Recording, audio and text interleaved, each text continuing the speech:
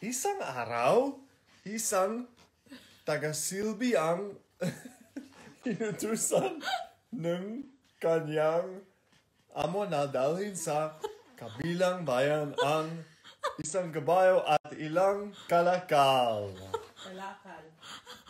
Inululan ng taga-silbi ang lahat ang kalakal sa isang kariton.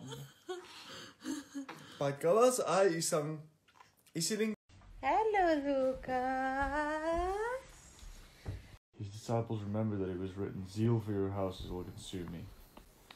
So the Jews said to him, "What do you show us for doing these signs?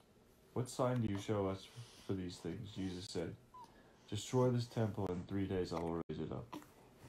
The Jews then said, "It has taken 46 years to build this temple, and you will raise it up in 3 days."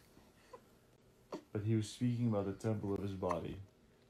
When therefore he was raised from the dead, his disciples remembered that he had said this, and they believed the scripture and the word that Jesus had spoken. Now when he was in Jerusalem at the Passover feast, many believed in his name when they saw the signs that he was doing. But Jesus on his part did not entrust himself to them, because he knew all people, and needed no one to bear witness about man,